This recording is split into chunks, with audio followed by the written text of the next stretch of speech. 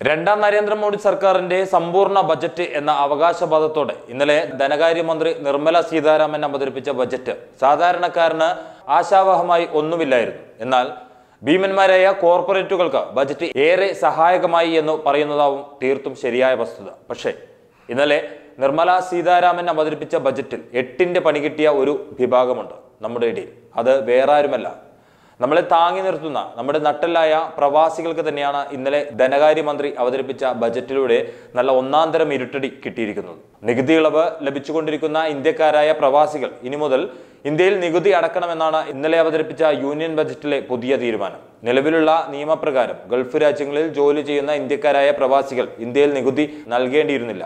ഈ നിയമമാണ് പുതിയ ബജറ്റിലെ നിർദ്ദേശത്തിലൂടെ കേന്ദ്ര സർക്കാർ മാറ്റം വരുത്തിയിരിക്കുന്നത്. അതോടൊപ്പം മറ്റ് രാജ്യങ്ങളിൽ നികുതി അടക്കാൻ ബാധ്യതകളില്ലാത്ത പൗരന്മാരെ വിദേശത്ത് താമസിക്കുന്ന ഇന്ത്യക്കാരായി കണക്കാക്കി അവർക്ക് നികുതി ഏർപ്പെടുത്താനാണ് കേന്ദ്ര സർക്കാരിന്റെ പുതിയ നിർദ്ദേശം. ഈ നിർദ്ദേശം കൂടുതലായി ബാധിക്കുക നികുതിയില്ലാത്ത UAE, സൗദി അറേബ്യ എന്നീ മിഡിൽ ഈസ്റ്റ് രാജ്യങ്ങളിൽ താമസിക്കുന്ന പ്രവാസികൾക്കായിരിക്കും. ഇതിനായി ആദായ നികുതി നിയമങ്ങളിൽ മാറ്റം വരുത്താനാണ് കേന്ദ്ര സർക്കാരിന്റെ പുതിയ നിർദ്ദേശമെന്നും ബിസിനസ് ടുഡേ റിപ്പോർട്ട് സൂചിപ്പിക്കുന്നു.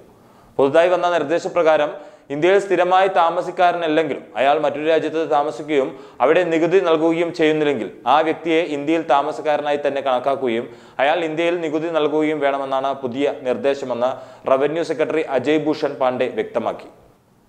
മിക്കപ്പോഴും പ്രവാസികൾ ഭൂരിഭാഗവും ലോകത്തിലെ ഒരു രാജ്യത്തും താമസക്കാരല്ലെന്ന് കാണാൻ കഴിഞ്ഞിട്ടുണ്ട്.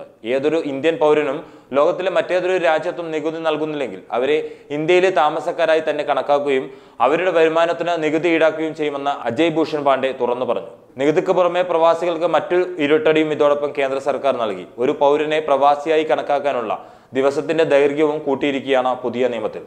നേരത്തെ 182 ദിവസം ഇന്ത്യക്ക് വെളിയിൽ താമസിച്ചാൽ ഒരു ഇന്ത്യൻ പൗരൻ പ്രവാസിയാവും. ഈ നിയമമാണ് ഇപ്പോൾ മാറ്റം വരുത്തിയിരിക്കുന്നത്. ഇനി മുതൽ ഒരു ഇന്ത്യൻ പൗരൻ പ്രവാസി ആവണമെങ്കിൽ 240 ദിവസമോ അതിൽ കൂടുതലോ ഇന്ത്യക്ക് വെളിയിൽ താമസിക്കുന്നവനായിരിക്കണം.